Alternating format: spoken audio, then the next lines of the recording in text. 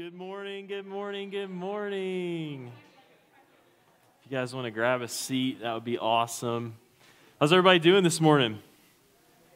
There we go. That was quite a response. I'm in for it. So, my name's Christian, if I haven't gotten a chance to meet you yet, and I'm excited this morning. We are wrapping up our series, This Is Us, Living as God's People Even Now. And we have been talking about, over the past few weeks, the way that God is at work among his people, right? And not just how God is at work, but how we respond to that work that he's doing. What does this actually mean for our lives? And so we've talked about how God's people is the place where God himself dwells, especially most fully among us collectively. We talked about how God kind of provides this family for us here, and he satisfies these deep longings that we have in our hearts to be fully known and to be fully loved. We talked about how in the midst of God's people, it's the place where he demonstrates his power, right? Where we are able to walk together despite all of our differences, despite our brokenness. We're able to walk together as a family, and where we're able to see the Lord bring about and cultivate these good fruits, things like love, joy, peace, all of those kinds of things that are big and beautiful and powerful. And so we know that we could have kind of taken a whole series and unpacked each of these things a lot more fully. Our hope has been to just kind of lay the foundation so that the Lord could continue to build, certainly on Sundays, but also as we're walking together as a family. So just kind of having this foundation, but there's one sort of foundational piece that we haven't talked about yet. And so let me pray for us and we will jump into that. Holy Spirit, we praise you this morning. Please give us eyes to see, ears to hear, hearts to receive the things that you have for us. We pray these things in Jesus' name. Amen. So a few years ago, my wife Meg and I, we got the chance to visit Joshua Tree National Park.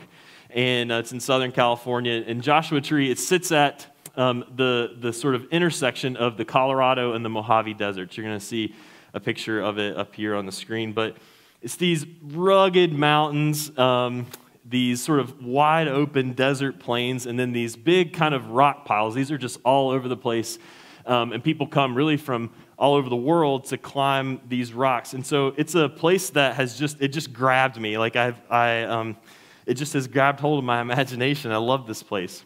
But while we were there, Meg and I, we did this really short hike out to this place called Barker Dam.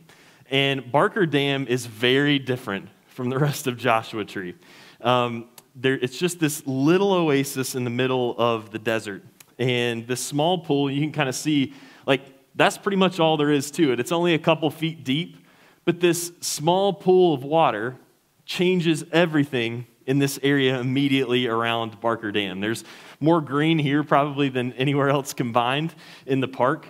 It's a place of life and flourishing where there are kind of all kinds of animals, bighorn sheep. There are all kinds of birds. It's probably the one place where you might need to use some bug spray in the whole park. But if you, as you kind of walk back to the car, it's only about half a mile back to the car. And as we were walking, like, it's not an exaggeration to say it only took a few steps away from this place before you were back in the middle of the desert. And it was just crazy how stark a contrast it was between these two places, but just a truly incredible place.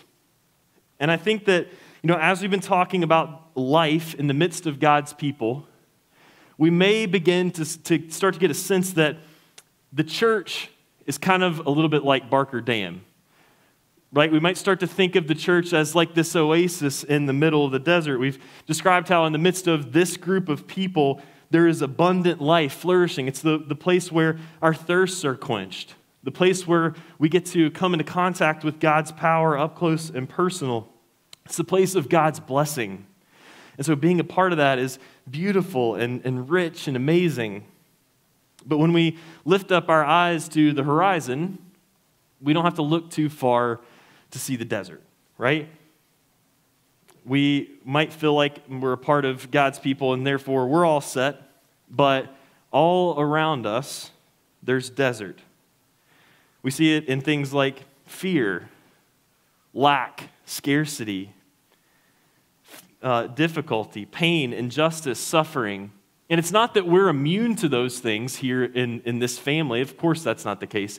But we believe and we've seen that in the midst of this people, God uses one another to heal our wounds, to ease our burdens, to provide for our needs, and to just bless us abundantly.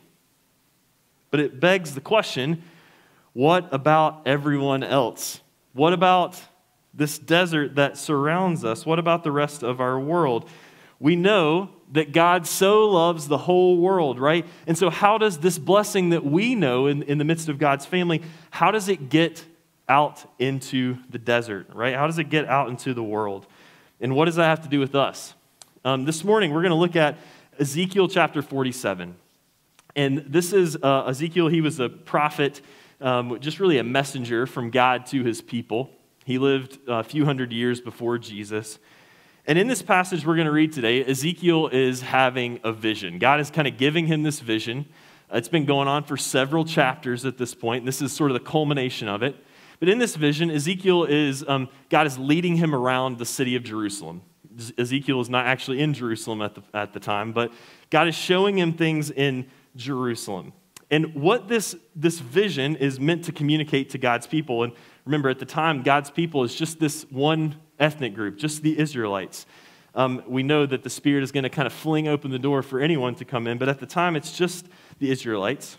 And what God is trying to do with this vision is to give them a picture of how he's going to work in the days ahead, how he is going to be at work in the future. And so it's a vision that anticipates the way that God actually works in our world now. He's kind of pointing them toward that as this sign of hope, but as a result, it's instructive for us. This is how the Lord is at work now. So let me start reading for us in Ezekiel 47:1. It says, "Then he," and that's God, "then he brought me back to the entrance of the temple.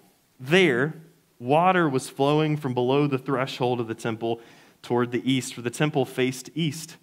And the water was flowing down from below the south end of the threshold of the temple, south of the altar." Now, we're going to stop here for a second because there are several things we want to just kind of lay the groundwork for this vision that Ezekiel is going to describe to us. So the first thing is that Ezekiel, he's in Jerusalem, and God has led him around. He's led him to the temple. And we have talked a lot about the temple over the course of the last few weeks, right? We talked about how the temple was the building in Jerusalem where God's presence dwelled in the Old Testament.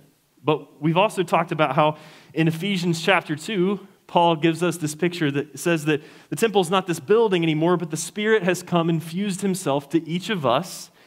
And then that he says he is building us up together into a temple, into this dwelling place for God. And so when we see this word temple now, that's the thing that we start to think, right? We think about this place, this people collectively, the place where God himself dwells in our midst. This is the way that God is kind of using this in this passage here. Now, there was no water source like this at the temple. In fact, they had to build pools around the temple in order to get water to be used in the temple. And so what Ezekiel is seeing here is God showing him something that is new, something that is meaningful for what he's going to do down the road. We're going to kind of skip a few verses here because the way that Ezekiel describes what he's seeing is a little wordy and confusing. But basically what happens is God takes him out of the city, and he looks up and he sees the water coming down from the temple, flowing out of the city and east of Jerusalem. And east of Jerusalem, there are two really important things. First, there's the Arabah, which literally just means desert. And you don't have to go very far to find it. It is right out there. There's going to be a picture of it on the screen. And you thought Joshua Tree was dead. This place is like, there's nothing, it is brown. This is the desert. If you keep going through the Arabah, you get to a place called the Dead Sea, which, has gotten its name because it's so salty that nothing can live there, right? This is where the river is going to flow that we're going to see Ezekiel describing here. And so I'm going to read the passage, but we're going to keep this picture up on the screen. And what I want us to do is to try and imagine as I'm reading this thing that Ezekiel is seeing playing out in this place, okay? So I'm going to pick it up in verse 6. It says, "Then he led me back along the bank of the river As I came back, I saw on the bank of the river a great many trees on the one side and on the other. He said to me, this water flows toward the eastern region and goes into the Arabah. And when it enters into the sea of stagnant waters, aka the Dead Sea, the water there will become fresh. Wherever the river goes, every living creature that swarms will live there, and there will be many fish once these waters reach there. It will become fresh, the Dead Sea will become fresh, and everything will live wherever the river goes. People will stand beside the sea from En-Gedi to Eneglaim. That's the northernmost point and the southernmost point of the Dead Sea. It will be a place for the spreading of nets. Its fish will be of a great many kinds, like the fish of the Great Sea. That's the Mediterranean. But its swamps and marshes will not become fresh. They will be left for salt. On the banks, on both sides of the river, there will grow all kinds of trees for food. Their leaves will not wither, nor their fruit fail, but they will bear fruit every month because the water for them flows from the sanctuary, from the temple. Their fruit will be for food, and their leaves for healing. It's one of the most powerful pictures that we get in the Scriptures. This is what the Lord is doing in the desert. Bringing life to a place like this. Trees sprouting up, fish swimming, there's food, there's abundance, there's flourishing in a place like this.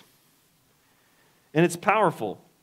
He says, even this place, this metaphor of like the Dead Sea, the deadest of the dead, where there is no life, even there, I am bringing my new life. I am bringing flourishing. I am bringing my blessing. But what we have to remember about this is at the very beginning of the passage, where does the water come from? From the temple, right? He wants to do this kind of work through his people, through us. And so as God has extended to us, we've been talking about all these different ways that he's lavished his blessing upon us over the course of the last few weeks. As God extends that blessing to us, he intends us to turn around and extend it to the world around us, that as his blessing flows to us, it would flow out into the places that we find ourselves. And Jesus, he references this image in John chapter 7. He says, out of my people will flow streams of living water. And so there is hope for the desert of our world. Even as hopeless as it may seem at times, as dead as it may seem at times, for the Lord is at work even in the most dead places, bringing it all back to life, restoring goodness the way that he always intended it to be. And he wants to do that through us. And so you see all of these amazing things that we've been talking about over the course of the last few weeks. They were never meant to be contained here. The church is not an oasis. It's not this place where we sort of gather around and we just like, man, this is so great here. We have everything we need. But it was always meant to flow from us out into the world. That's why we say every week here as we gather, as we've been blessed, go now and bless the world. The Lord lavishes his grace and blessing upon us, certainly because he loves us, but also for the sake of this place, for the sake of these people, so that his blessing can flow to our campus and onto our town, to the people in our classes, to our neighbors, to our roommates, to our friends and our coworkers. This is the Lord's intention for us. And so all these things we've been talking about, he wants to take those same things, family, connection to him, those fruits of the Spirit that he offers to us, he wants to take those things and extend them out into the world that does not yet recognize that he is Lord. Now, when we say something like that, there probably, when we think about what that might look like, the first thing that probably comes to mind is like, well, yeah, he's going to use us to help people see how they might be able to enter into a relationship with him, right? Salvation. Of course, that's a piece of it. That's massive. But the Lord's blessing, as we have seen, goes far beyond that, right? He wants to bring family, healing, provision for needs, peace among enemies, comfort in the midst of fear, lifting up the marginalized and the oppressed and the poor. This is what his blessing looks like. His heart and his plan has always been that his blessing would flow through us out into the world, out into the desert that we see around us.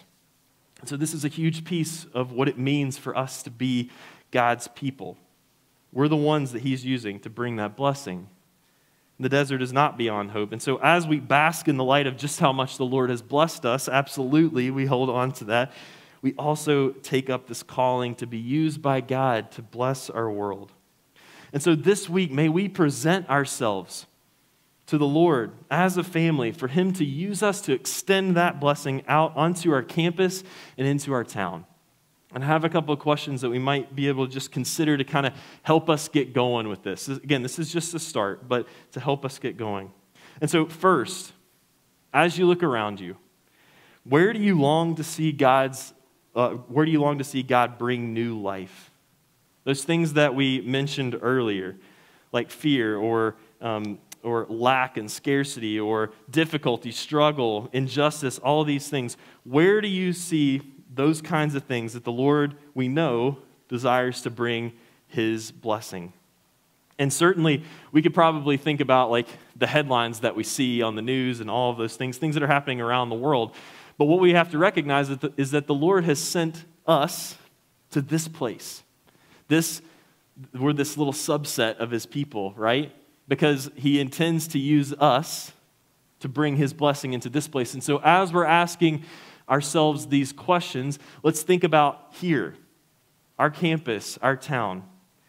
Where does God's blessing need to flow? Maybe there are specific people or specific situations coming to your mind. Folks who are wrestling with things like depression or anxiety or addiction or loneliness. People who are walking through financial difficulties. People who are struggling with schoolwork. All these things. There's nothing kind of off the table. But as they come into our mind, we want to begin just lifting them up before the Lord, asking the Lord, God, move in this place and use us. Use us there. This is where we have to begin. This is where this blessing kind of begins flowing beyond just this place and out into the desert. Because what we have to recognize, and this happens as we're praying, is that we're not the ones who actually do the bringing of dead things back to life, right? We have a role in that, but only the Lord can do that. And so we're acknowledging that as we pray, God, we need you to come. We know your heart is for this place, for these people. We need you to come, and we know that you're the one that does the heavy lifting. And so we ask that his blessing would flow. We ask, knowing that he, in full confidence, that he is for the flourishing of our campus and our town. I'd really encourage you this week to check out one of our communal prayer times. This is a great way for us to begin kind of lifting some of these things up to the Lord. The people that are coming to our minds, the situation that are coming to our minds, and to do that together. We have the times 8:30 p.m. on Tuesdays online, 4 p.m. On Wednesdays at the Loft, and 8 a.m. on Thursdays at the Loft. But these give us a great chance to kind of come alongside one another and not just say, okay, God has kind of laid this person on my heart, he's brought this person to my mind, so I just got to go do it. We recognize we're meant to do this together. This gives us space to bring these people in these situations before the throne together and to join in with one another in the things that the Lord is doing. And oftentimes, the Spirit brings these things to our minds specifically because he wants to use us in those places. And so as God brings those people and situations to mind, we can take it as a nudge, not just that God wants to work there, we know that, but as a nudge that he's calling us. He's kind of laying those people on our hearts for the purpose of using us in that place. And so we ask ourselves kind of the second question. How is God asking you to participate in this work? Not as like I'm putting the team on my back, I got this, we're saving the world kind of thing. Of course, again, it's not the way that it is. But we just recognize that the Lord asks us to walk in some simple things. And those simple things he takes and uses in far greater ways.